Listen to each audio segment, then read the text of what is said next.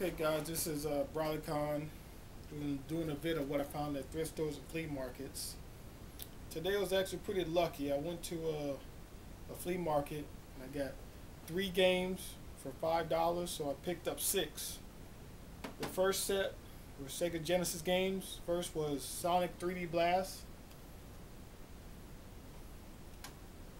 Sunset Striker, I believe the name scratched off, but I still picked it up.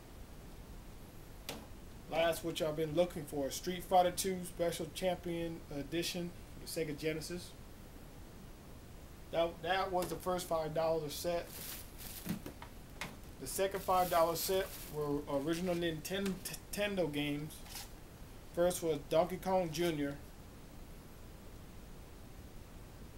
Came with the sleeve. Second was Double Dragon 2. Came with the sleeve and the instructions.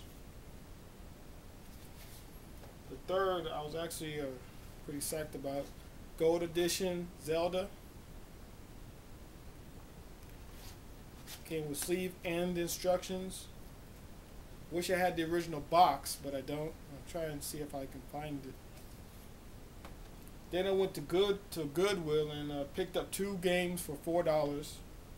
The first was Sonic Classic, the original Sonic for Sega Genesis. Came with box instructions. The second game, Sega Genesis, was Mortal Kombat 2. It's complete, just like Sonic. Came with instructions, the game. It's pretty nice. So for $4, I got both of those games. So $14, I got a nice game collection going on.